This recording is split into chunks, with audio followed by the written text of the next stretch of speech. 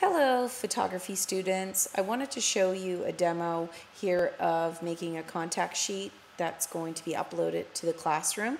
You're going to have an assignment 3 this week that will require 3 images to be uploaded.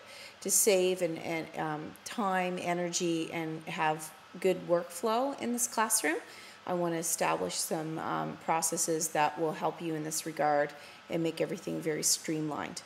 So I'm in the Adobe Bridge. I'm actually in CS5, but that's not a big deal because it really didn't change too much from CS4 to CS5.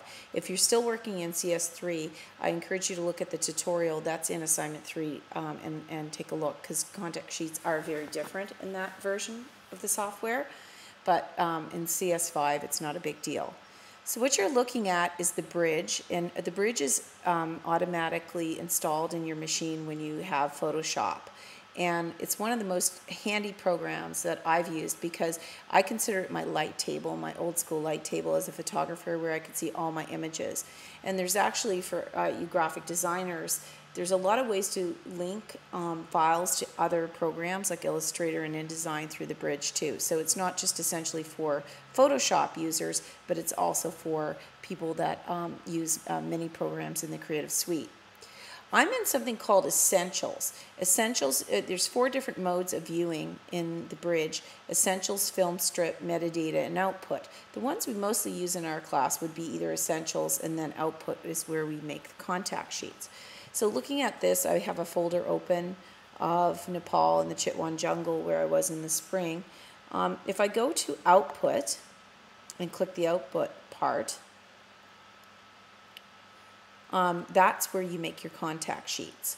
But first I just want to show you something in Essentials that's very handy. Sometimes you'll need something called metadata. You'll need information on your files that you shoot for me.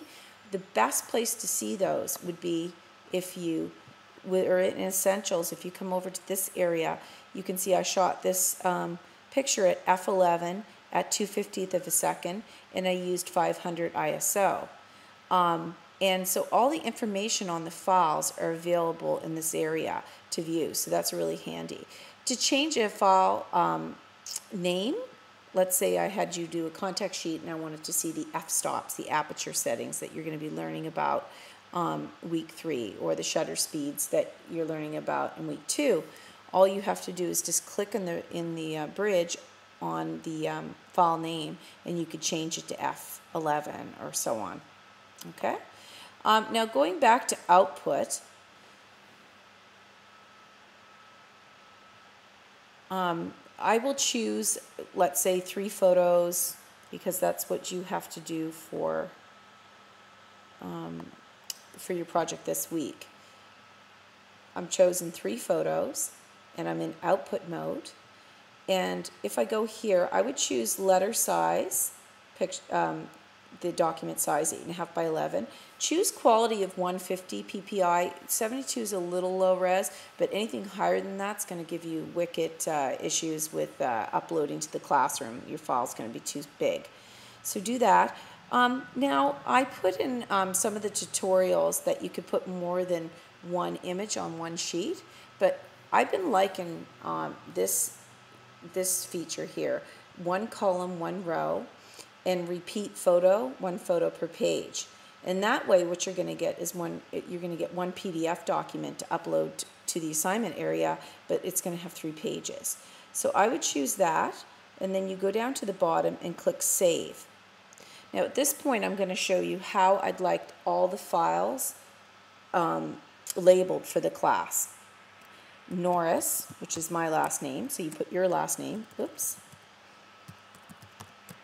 Then I would do Fund 134, and this part's for you because you need to keep everything organized that you do in your program of studies. W, so week 1, and then assignment 3. And this way you can keep track of all your assignments in the class. The underscore part is a good idea to do because it prevents files from corrupting. So now the PDF is done. I'm going to minimize the bridge here for a minute and go to my desktop. And here is the PDF that I made. So we have 1 page, we have 2-page, and we have 3-page. So once again, it's probably good if you label, like this area, label them before you upload so that we'll know the context of each file, whether it be technical information or conceptual information, and then putting it together. This way I can really see your work too. I can see good detail in these images. Okay, so I hope this helps, and if you have any other questions, know there are tutorials in Week 1 Assignment 3, and please remember to name your files as I just showed you.